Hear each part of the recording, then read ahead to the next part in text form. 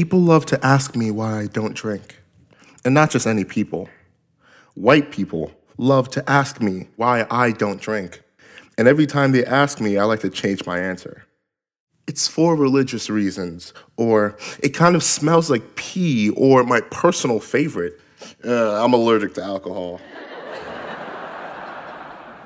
And while some of these reasons may be true, the question never refuses to remind me of the white privilege in this nation.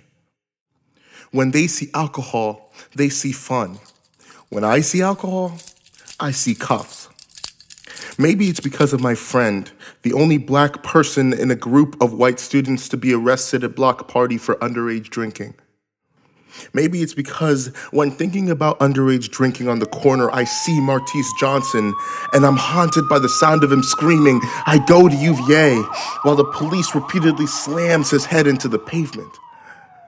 Maybe it's because I know that white voices will scream, "Well, she shouldn't have been drunk," or "He's a criminal for drinking underage," when justifying a police officer's actions of abusing, brutalizing, or murdering me.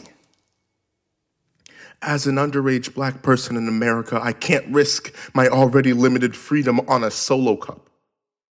Living in the land of black codes, I try to avoid every reason to be seen as a criminal because they already see my blackness as threatening.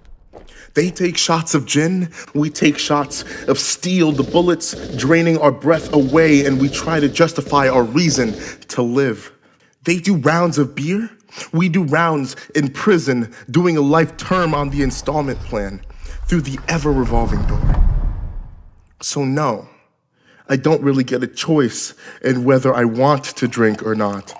The system already made that choice for me, and even that might not be enough.